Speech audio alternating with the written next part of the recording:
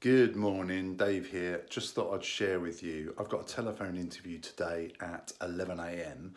Telephone interview, so I thought I'd just put on a t-shirt with a collar just to look a little bit smarter, just in case it's an actual Zoom call. I doubt it is, but just in case. My wife said to me, why don't you actually consider putting on a proper work shirt? But I really think that's overkill when I know it's a telephone interview. We're all going through this lockdown process. Is it really necessary to dress up? I don't think so. It's a bit false. Okay, so just look smart just in case. And I can't flip my phone around, so I'll just show you anyway what I normally do for interviews. So if you can see there, I've got my laptop. I've also got some notes printed out on the subject that I think that we're going to be talking about today. I've also got a water bottle there, just in case I need to hydrate myself while I've got the interview. I've got my headphones there in case I decide to actually take the call on headphones. I may do. Sometimes the sound, you know, sometimes I don't like that sort of earphone sound when I'm on a telephone interview. So sometimes I'll just have the phone in my hand. Also, what I've got printed off there is I've got my CV, which is got some of my key points highlighted on my CV. For example, it will say that I was the monitoring platform owner, for example, at the stock exchange. I was the product owner for monitoring at Fidelity Investments. Some of those key sort of buzzwords, bullet points there. So I've got a copy of my CV there. I've also got a copy of the one-page job spec, so not much to go on there. And I've written on there who the client is, what the basic role sounds like it is after speaking to the agency. And I've also written down the person's name who's going to interview me. And of course, on the computer, I have also got the dial-in details of the person that I'm going to be calling. Of course, their name is there as well.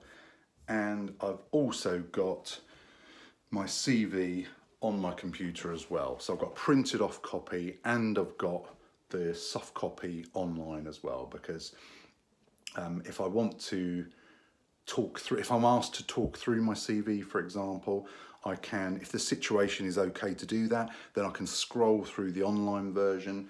Otherwise, I can go to the paper version. But one thing I don't want to do is have lots of rustling paper sounds when I'm on a telephone interview. So that's why I've got both there, just in case. Anything else? Oh, the other thing is I've got my desk here.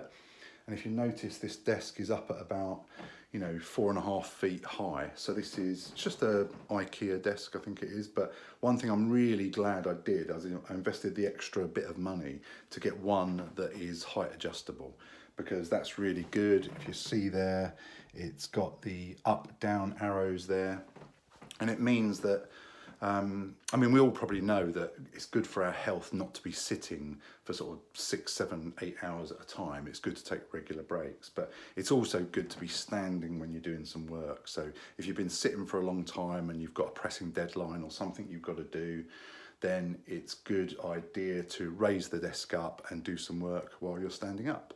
Obviously, if you can go out and take a break as well, that's obviously beneficial too. And for this interview, I'm going to do it standing up because I quite like the freedom of being stood up, and it means I can sort of move around, I can move my hands, and even though they can't see that, that's the whole point. They can't see what I'm doing, if we're not on Zoom that is, and I can just gesticulate as much as I want. I can pace around the room if I want to, and as long as I don't create too much noise. And I've got the freedom to do that.